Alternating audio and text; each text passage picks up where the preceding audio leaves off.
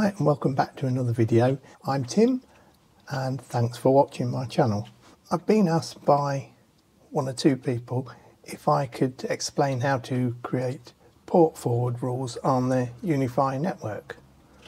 So in this video I'm going to explain how to open ports to do port forwarding and also how to set up a dynamic DNS account, and also how to forward the ports onto a Synology NAS to enable web access to the control panel remotely, as an example. So let's get started. So as you can see on my screen at the moment, I have accessed the NoIP website, which is www.noip.com. And here we are going to set up a dynamic DNS account so that we can access our device remotely. So firstly, what you need to do is scroll down to the bottom of the web page where it says create your free host name now.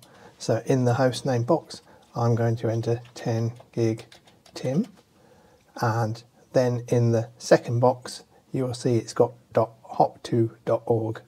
So for example, my dynamic DNS name would be 10gigtim.hop2.org. So let's click on sign up. Here we need to enter an email address and password to create an account. And this is a free account, by the way. With a free account, you have to confirm your dynamic DNS account every 30 days to keep it active. But you can obviously have a paid for account, which then would remove the option to have to confirm the DNS account every 30 days. So in this example, I'm just creating a free account. So in the email box, you need to enter your email address.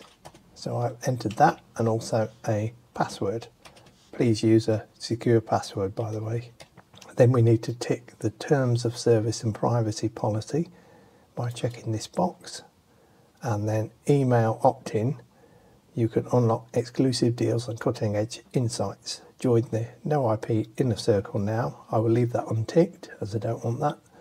And then I'm going to select free sign up.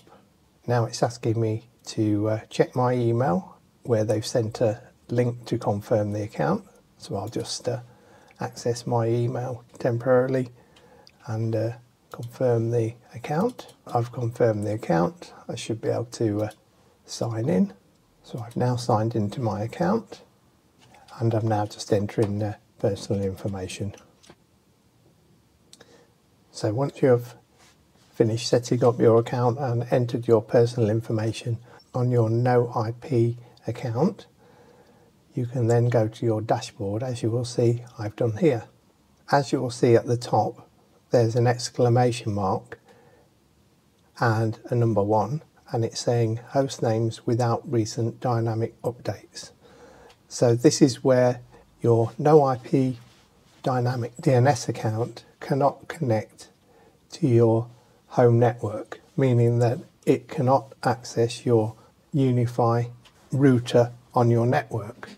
So in order to get dynamic updates with your IP address, for example, when it changes, you need to enter some settings on your UniFi network controller.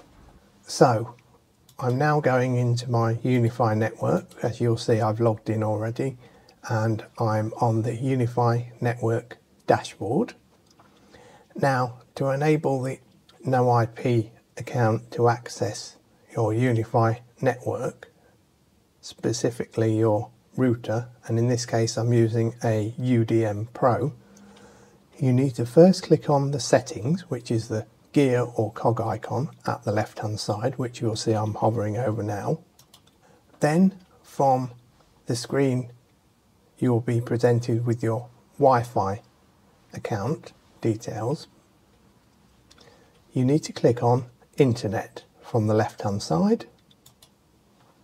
Then from the Internet screen you will see that there's a primary WAN connection and a secondary WAN connection. Now what you need to do is you need to click on the WAN connection that you want to use for your dynamic DNS account. So in this case I'm clicking primary WAN 1. Then once you are clicked on that, you will be presented with the primary WAN 1 account details. Now if you move down to your details, you will see that there's dynamic DNS, which I'm hovering over now, and you need to click on create new dynamic DNS. Then from the pop-up window that appears that says dynamic DNS, you need to select the service from the drop down list, and in this case we're using no IP, so you need to select no IP as the service, which you can see I've done here. Then you need to enter your host name. Now this is the host name that you created on your no IP account, and in this case it was 10gigtim.hop2.org. So this is the host name that you'll type in a web browser anywhere from any location to access your home network.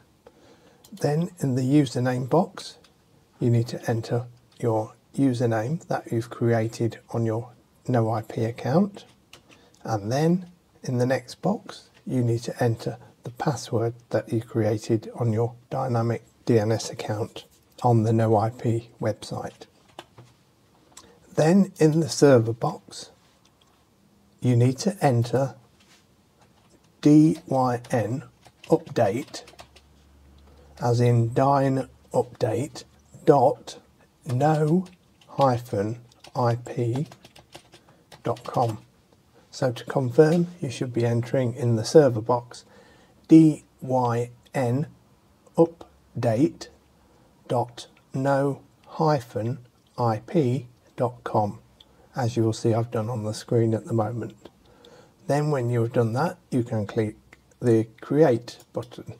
This has then created a dynamic DNS account, so that your dynamic DNS account on the no IP website can talk to or ping your dynamic DNS account details set up on your UniFi network.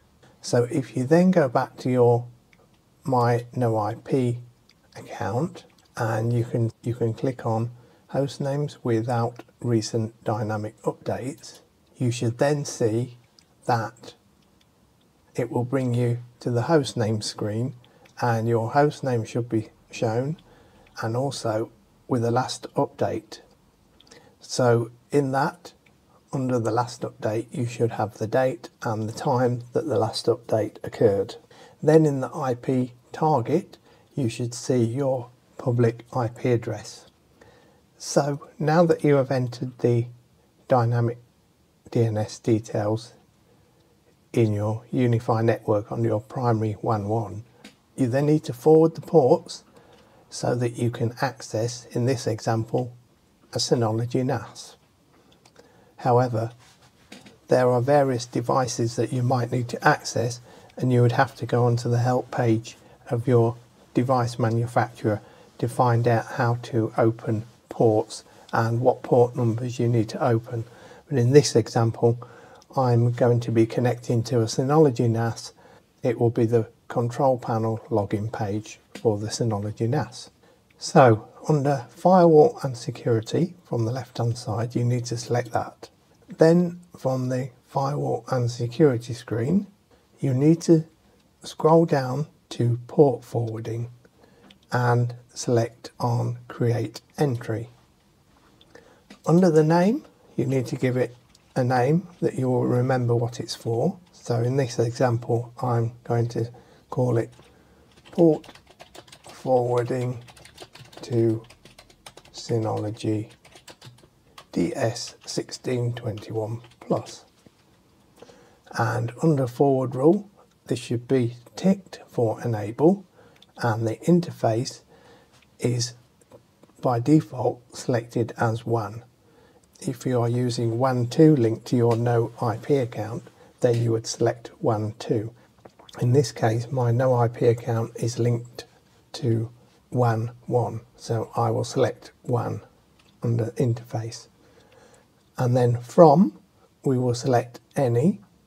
And then under the port, we need to enter 5000 hyphen 5001. Then when you have entered the port number 5000 hyphen 5001, you need to select update port forward. Then under forward IP, you need to enter a static IP address. So under the forward IP, you need to enter the IP address of your Synology NAS that you will be accessing. So in this case, my static IP address is 192.168.1.5, and this is the static IP address allocated to my Synology NAS. I would recommend that you access your Synology NAS locally and make sure that you set it to have a static IP address rather than a dynamic IP address or a DHCP enabled IP address, as it could cause problems accessing your Synology NAS if the IP address changes, for example. So under the forward IP, I'm entering the static IP address of my Synology NAS, and then under forward port, you will see that there's already port 5000-5001 already entered. This is because the UniFi network interface has copied and pasted automatically the port numbers from port, as you'll see I'm hovering over here, and it's copied them automatically into forward port. And then under protocol, you will see that it's selected as both. You need to select the arrow, and the drop down list that appears, you need to select TCP. Then once you have entered TCP under protocol, you can leave logging box disabled, so that can be unticked. Then you need to select apply changes. Then you will see that it's taken you back to the firewall and security screen, and under firewall rules you should be selected by default as internet, and it should have automatically created a new rule. In this case, the rule index is 3005 and the action is accept. The protocol is TCP and the type is internet in, and you'll see that it's giving it a description of port forward allow, and in brackets port forwarding to Synology NAS. This has been created automatically for you as you have just entered the port forward rule. So it's already created the rule for you for the firewall rules. So now you should be able to access your Synology NAS remotely via any web interface. So now that we've entered those details and set up our no IP account and port forwarded via the port forward rule we've just created, I'm going to show you an example of how to test this. So as you'll see on screen at the moment, I'm using my mobile smartphone to test the connection. So what we need to do is enable mobile data, which you can see I've just done at the moment. Please do not test this via a Wi-Fi connection that your home network is connected to, otherwise you are only going to test it with local access and not remote access. So you'd need to enable mobile data. Then you need to open up a web page, and in the search you need to type in your dynamic host name that you've created on the no IP account. So in this case it will be https:// and then your dynamic host name that you've configured on your no IP account. In this case it is 10gig.tim.hop2.org, and then a colon, and then you need to enter the port number, which is the HTTPS port number that we've opened up on our UDM Pro with the port forward rule that we created. So in this case it would be 5001, which is the default HTTPS port number. So once you've entered the port number, you can then click the enter key to load the web page, and you should then be presented with your Synology NAS sign-in page, where you can access your Synology NAS control panel and files and applications running on your NAS and so on. This confirms that you have remote access enabled and working to your Synology NAS, and it confirms that the port forward rules are working correctly that we've created on our UniFi network controller. I hope you liked this video. Thank you for watching. And this video was actually requested by one of my channel supporters. So if you would like me to create a video specific to what you think you need, then please do leave a comment. I'll certainly look into creating a video to help you out. If you do leave a comment, please do hit the subscribe button. It will help the channel out greatly.